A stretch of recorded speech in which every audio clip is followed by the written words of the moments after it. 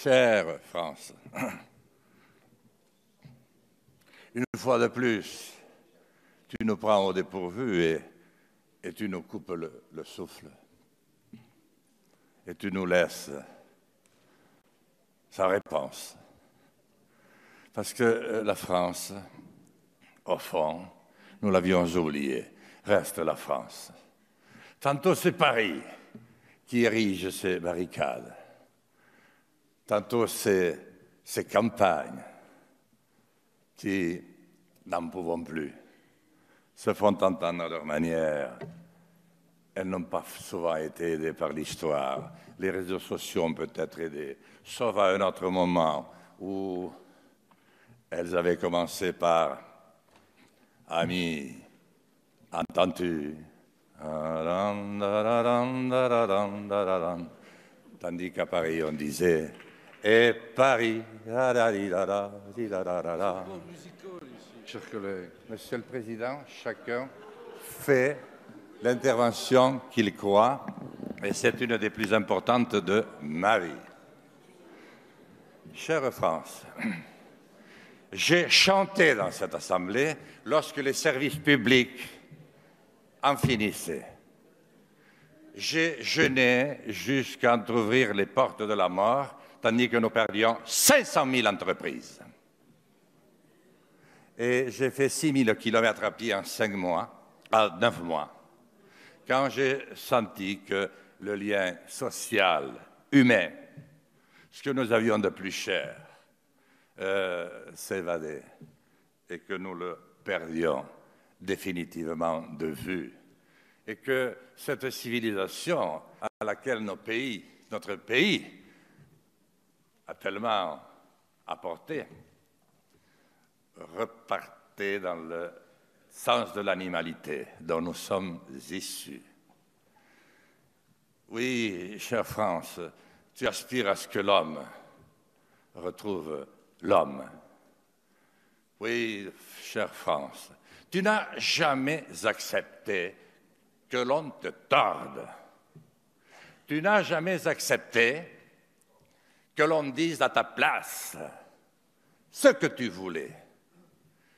Tu nous as désignés pour te représenter dans la maison du peuple, parce que tu es le peuple souverain, parce que tu as voulu être le pays de la Déclaration des droits de l'homme et du citoyen.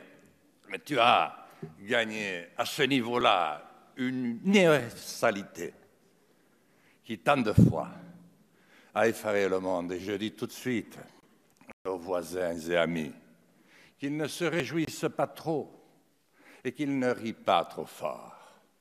Ils ne savent pas ce qui pourrait les attendre. Parce que le mal, cher gilet jaune, que tu dénonces dans tes jolis ronds-points à bord de nos routes, c'est bien le même qui mine l'Europe et le monde civilisé. Non, tu ne peux pas supporter qu'en 2018, une fois de plus, ce soit le fric et que ce soit les placements uniquement pour le fric et non plus au service de l'homme qui ait pris le pouvoir de ta représentation, comme elle a pris le pouvoir de nos misérables journalistes et même de notre fonction publique du plus haut niveau. Tu veux simplement qu'on te parle de nouveau à hauteur d'homme, avec humilité, avec conviction, parce que tu ne supportes plus les 0,8 qui n'en finissent plus. Tu ne supportes plus de ne jamais entendre quelqu'un te dire « tu as raison ». Tu ne supportes plus ces montagnes de papier et maintenant d'ordinateur qu'il faut pour la moindre démarche. Tu ne supportes pas qu'on t'apporte 3 000 € pour installer ton fils. Alors moi j'ai confiance, chère France. J'ai confiance parce que Tu es le peuple du génie et du French flair, comme disent nos amis britanniques qui ne nous ont pas toujours aimés.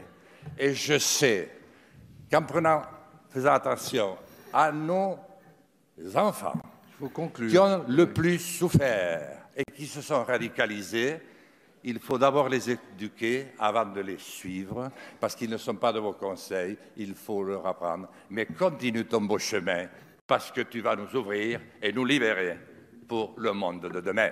Je te remercie, France chérie.